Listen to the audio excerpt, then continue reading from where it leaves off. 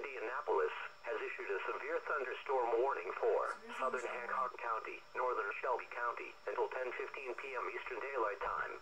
At 9:38 p.m. Eastern Daylight Time, National Weather Service Doppler radar indicated a severe thunderstorm capable of producing quarter-size hail. This storm was located 9 miles south of Greenfield, or 10 miles north of Shelbyville, and moving northeast at 25 miles per hour.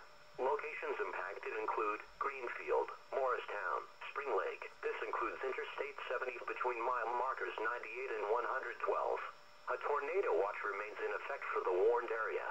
Tornadoes can develop quickly from severe thunderstorms.